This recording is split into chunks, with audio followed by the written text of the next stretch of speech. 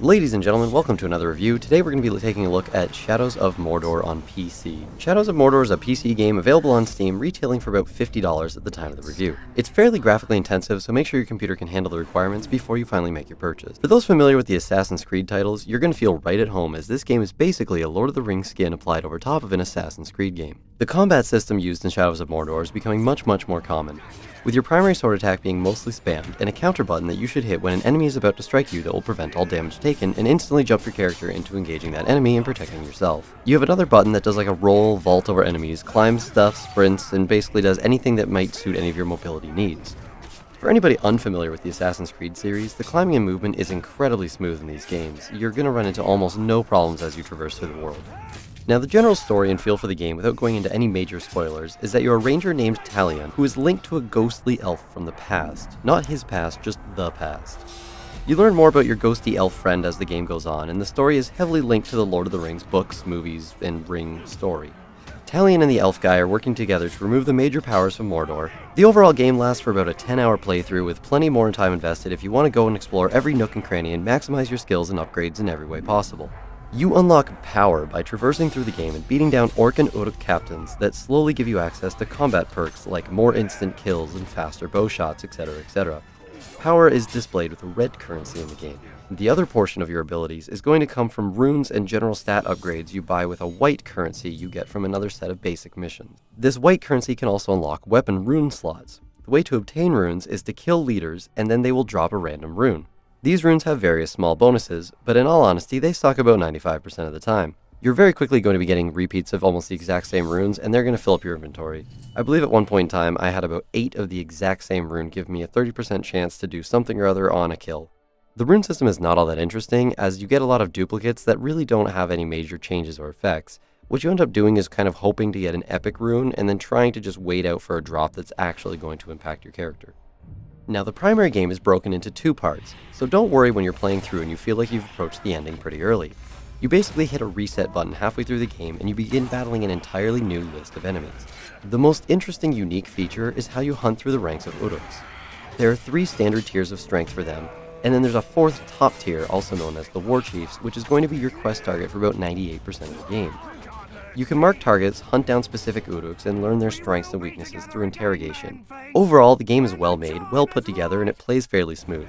There's a reason it's received raving reviews across the internet. But now, on to the real question. What do I personally think about some of the individual aspects of the game and how it plays? I'm going to warn you now, if you're just here for rainbows and sunshine, we're going to strap on our criticism hat and it's going to be a bit of a rocky ride. Okay, so when I played through the game, I used an Xbox controller, so I'm going to reference those buttons as we talk. One of the first things you're going to experience combat-wise is sword combat, and right away it feels like a ton of fun. You're just smashing X and he's flying all around and stabbing everybody in the face, and it's really just this phenomenal feeling. For me though, what felt like a huge drawback to the sword combat in the game is how insanely repetitive it gets extremely quickly.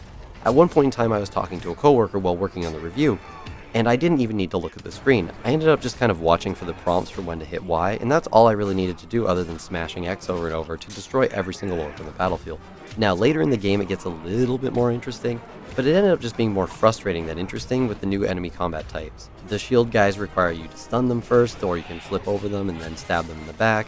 All I ended up really doing by the end of the game is, instead of just spamming XXXXY, XXXXY to kind of go from stabbing and countering, I ended up just using a lot of counters and hitting X 3 or 4 times and then just doing executes over and over and over.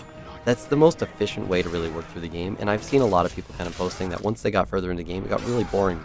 Now, when it comes to the bow combat, I found that part really fun. Basically, when you pull out your bow, you're going to have a matrix meter that just kind of slowly drains until time resumes and goes at a normal speed. While the matrix meter is active, you can kind of wind up your bow. Once it's fully powered, you let go. If you hit them in the head, you get an instant kill on almost everybody except for the special, like, captain level orcs. And that part was actually really fun. By the end of the game, I was able to slaughter about half of any given army just with my bow, so I think it was a little bit overpowered. And it was really frustrating when you ran into the captains that were immune to ranged, because you spend all this time powering up your bow and then it's utterly useless against probably 80% of the important enemies near the end of the game. But the bow combat was actually just a significantly fun portion of the game for me. I really liked aiming and shooting everything in the face. The animations when you get a kill with the bow are fantastic as well. You can see them grimacing and like reeling back in slow motion and making that like orc like face as they're kind of just really impacting from that shot, and you really feel it. Alright, so one of the main mission types I mentioned earlier in the review is the red missions, which are basically the orc captains are doing something. Either they're dueling each other, or one of them is about to get ambushed. There's always some event going on. And it's really, really cool when you first get into it. The events are really interesting and dynamic.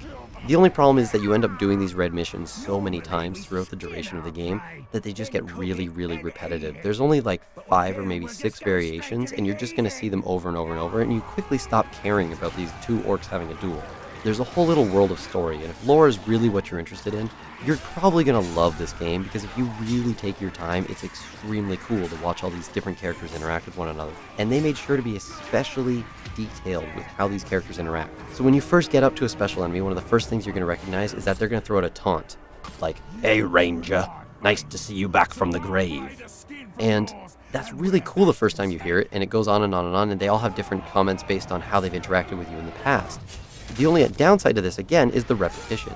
Because the game doesn't actually have a whole girth of content to deliver, they basically built a small game and then stretched it out over a 10-hour period of time. Now, the small game they built is really, really great, but it only really has about a 1-hour solid chunk of content. What ends up happening is you hear the same taunts over and over, and you have all these characters taunting you in the same way. And often you'll run into a battle with maybe 3, 4, or 5 captains. And when you have that many orcs, what ends up happening is they all taunt you one at a time. So you're just trying to stab someone in the face, and everyone's like, "Hey, Ranger," and then they stop the camera, and then it pauses again, "Hey, Ranger," and they all get their chance to kind of give you their own personalized taunt. It's cool, but it was overdone a little bit too much. Now, there's a few different variations of enemies, but in all honesty, they pretty much come out to be ranged orc or melee orc, and then there's 3 kinds of melee orc. Standard melee orc with a shield, or melee orc that can't be hit unless you stun them first. So the enemies are pretty standard. There's a few small ones that you're going to run into very rarely, like there's the dogs, which are wargs, and there's also these little ghoulish guys that swarm you, and they're kind of neat, but all in all, there's not a lot of diversity in the enemies in the game. When you think of another game like adventure style, maybe say God of War, there's a lot of different unique enemy types. Shadows of Mordor actually limits it to maybe you're going to run into about 4 or 5 for the most part, and in all honesty, it's not really that interesting or unique, and you get kind of bored of fighting the same thing and smashing the same attack. You learn all their strategies really quickly, and then you don't really need to change up too much to keep bashing them all down. Okay, so one thing I want to say that's just phenomenally well done in this game is the animations and the graphics. They are amazing. As you do an execution on an orc and you're slicing their head off, it feels so cool, like they're just tearing them apart. One of the drawbacks to the animations in the game, though, is that the team clearly loved their work and wanted to make sure that you got to experience it to its fullest degree. And what I mean by this is they slow the game down like every 5 seconds for something. Every time you're swinging, they slow the game down. Every time someone's about to hit you, they slow the game down. Every time there's an animation, they slow the game down. So you end up in this pseudo Matrix mode. It's not quite as slow as the faux Matrix mode, but you end up in this really drawn back, slow version of the game all the time. One of the things they really missed the mark on, in my opinion, in this game were the boss battles. I don't think I've ever really spoken to somebody who's a gigantic, huge fan of QuickTime events, and they really, really laid into those pretty heavily. Because the sword combat was completely built around slaughtering 40 orcs at a time over and over and over throughout the game, they really didn't have a lot left to use in the boss battles. So instead of being unique, they basically just gave you an extra button, and they're like, alright, hit this to hurt boss. So you generally need to do something to weaken the boss first, have him slam into a wall if he's a big monster, or sneak up on him or something, but then you kind of just hit one button and the fight's pretty much over. Again, no spoilers on this one, but the last boss battle is literally a QuickTime event where you hit about 3 buttons, and to me that was an extremely disappointing end to a pretty fun game. So in the beginning you get introduced to this orc army, and you're supposed to work your way through it and eliminate these different orcs and kind of take down their army from the inside and watch as it collapses. What ends up happening is it just gets reinforced over and over. And often it gets reinforced by enemies with the same name and skill set and appearance as the guy you just killed. There's one point in the game where I literally stabbed a guy to death, and then he popped up 3 seconds later and taunted me again. "Hey, Ranger," over and over and over, and it got really, really frustrating because it didn't feel like I had the impact on the world that I should have been having. So they built this really cool system, but for me at least, it didn't really work. It was cool and it was really interesting, but I didn't really feel like I needed to interact with that to get through the game, and that's kind of an unfortunate point for me.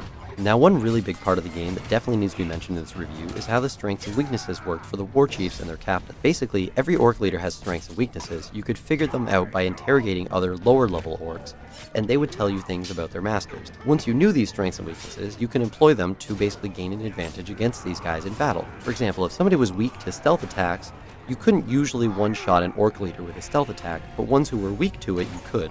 Now, the strengths and weaknesses were definitely mandatory because they added enough of a challenge that it kept the game fun. What they didn't do very well is some of the strengths were absolutely ludicrously overpowered. For example, by the end of the game, I can't say I ran into a single orc leader that didn't have immune to range, which was a little bit frustrating because I spent all these points on my bow, and then it basically became rendered entirely useless at the end of the game. The other strength that was absolutely ludicrously overpowered was Combat Master. It basically stops all of your executions, all of your melee combat strings, all of your stun attacks.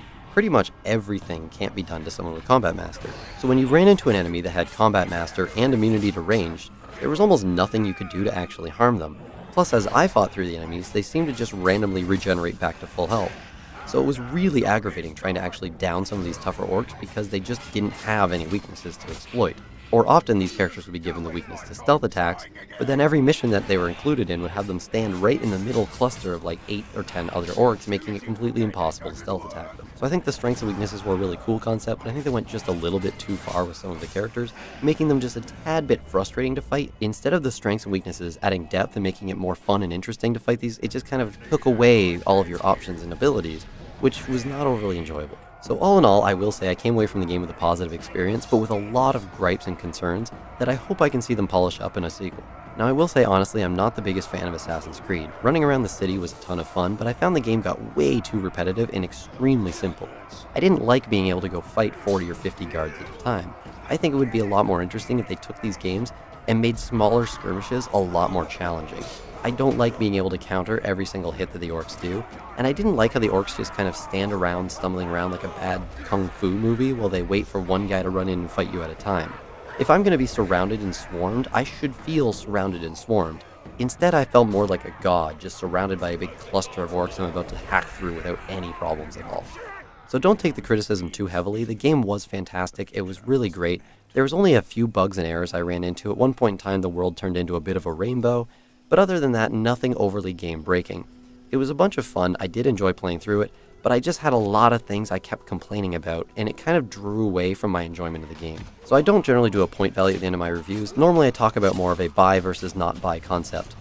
I think Shadows of Mordor is definitely a buy for most people, but I will warn you that if you aren't a fan of the Assassin's Creed series, or you found that the combat was too boring or the game was too repetitive, then this is probably not a game you're going to enjoy too much. Again, my name is Matt, aka Sciar Rathbun.